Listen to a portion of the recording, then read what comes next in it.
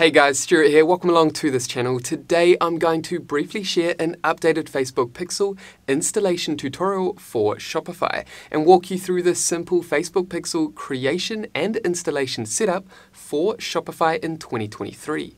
Okay, so before we go ahead and dive in, consider subscribing if you haven't done so already or if you're new to this channel, and that way you'll stay updated with actionable videos and tutorials designed to equip you with the skills, knowledge and tools to help your small business thrive online.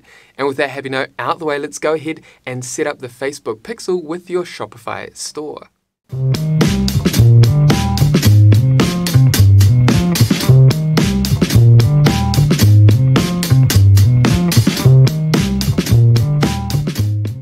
Okay, so let's go ahead and dive into this updated Facebook Pixel tutorial for Shopify. To get started, what you want to do is first head over to your Shopify store. Once you've logged in, simply navigate over to the left-hand side and locate apps. Then navigate up to the top and type in Facebook and hit enter. And that will take you to the app store. Then navigate down and locate Facebook and Instagram.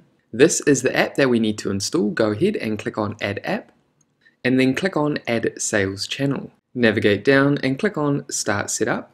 And in order to follow this process, there are a few things you need. You need your personal Facebook page, a business manager, or access to that business manager as an admin. Now, if you currently do not have a business manager, you do not have a Facebook business page or an Instagram business account, then what I'll do is add those relevant tutorials down in the description below this video for you to check out and set up if you currently do not have those assets. Okay, so what we're going to do is go ahead and click on Connect Account.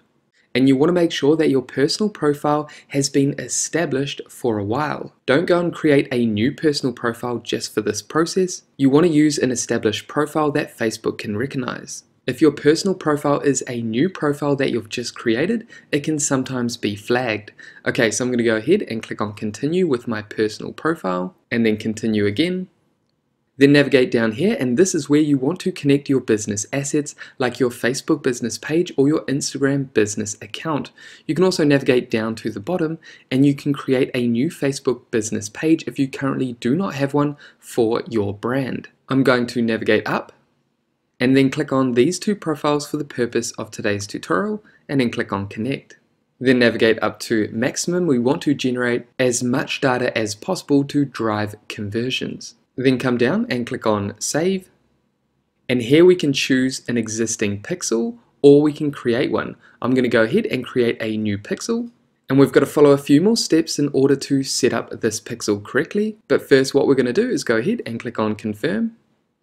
Now, just quickly before I get back to this video, I just want to mention my all-in-one digital playbook that you guys might be interested in, called Go Digital Now, the Ultimate Small Business Playbook. This dynamic book took me a year to create and is ideal for small business owners, new and existing, that are looking for a clear-cut digital roadmap for setting up the right tools, systems, activities, and strategies so that you can absolutely dominate online. I will add a link in the description below this video if you want to learn more about Go Digital Now. Okay, so with that out the way, let's go ahead and get back to this video.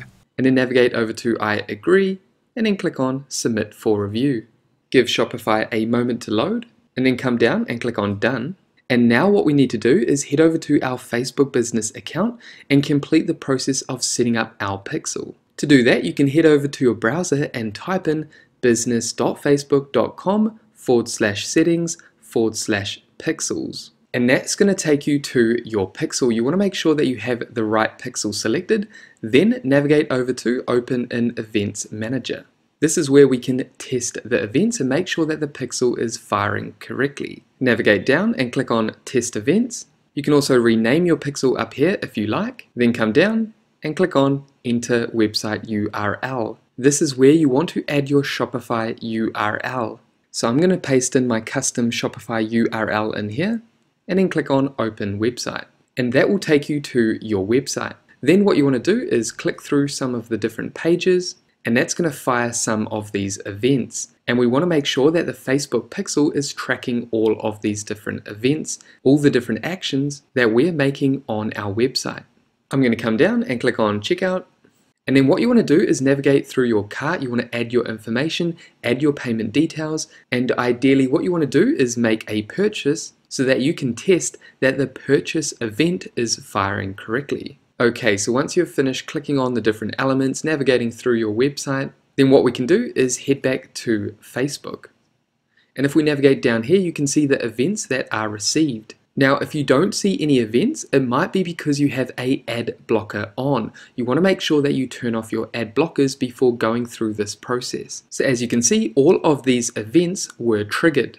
Again, like I mentioned, ideally you want to make a purchase to make sure that the purchase conversion, the purchase event, is being tracked correctly. And as you can see, guys, it's as simple as that to create and set up the Facebook pixel with your Shopify store. And now you can start engaging in paid advertising activities using Facebook and Instagram. If you're interested in setting up and running your own Facebook ads, what I'll do is add a beginner's tutorial up above and down below in the description for you to check out. And there we have it, guys. That is it for this Facebook Pixel and Shopify tutorial for beginners. Now, if you have any questions about installing the Facebook Pixel on your Shopify store, make sure to pop them down below. And with that said, thank you so much for watching this tutorial all the way through to the end. If you got value, make sure you leave a like and subscribe to this channel. And that way, I'll see you in the next video. Take care, guys.